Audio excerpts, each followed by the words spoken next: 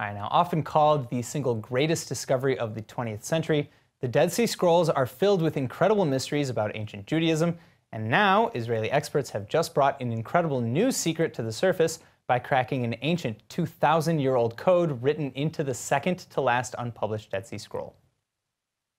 As if deciphering an ancient biblical code weren't tough enough, some of the pieces of this particular scroll are mere centimeters large, making this a truly remarkable accomplishment. The code allowed research teams at Haifa University to decipher more unpublished scroll fragments, and the findings are truly shocking.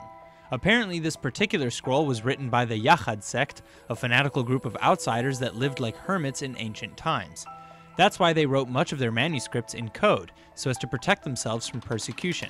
But the biggest difference from mainstream communities was their use of a never-before-known calendar made up of 364 days, as opposed to the lunar calendar used in Judaism until today. This different calendar alone might have actually been a major point of contention between the sects. Researchers say that this 364-day calendar is a, quote, perfect mathematical calendar because it's divisible by both 4 and 7, which means that holidays, festivals, and special occasions always fall on the same numerical day of the year. This incredible new calendar also marked the seasons differently, including 2 special occasions not even mentioned in the Bible, the festivals of new wine and new oil. This is an incredible discovery. Who knows what other secrets are still hiding in the ancient Dead Sea Scrolls?